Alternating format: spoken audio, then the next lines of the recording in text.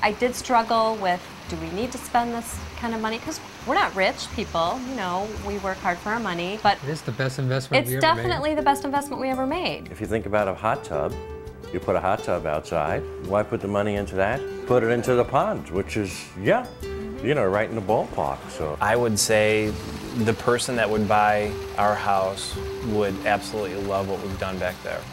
I think it adds value because everything that we've put back there, it just blends in with the whole landscape. And we live in suburbia and land is very hard to come by, and so what separates your plot of land different from someone else? I mean, there's a lot of green yards back there with a couple trees, but what we have in our backyard is an oasis.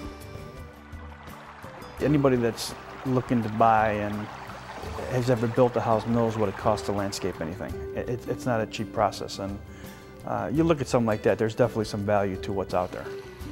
you're adding something that's beautiful and enjoyable. From an investment standpoint, it pays for itself.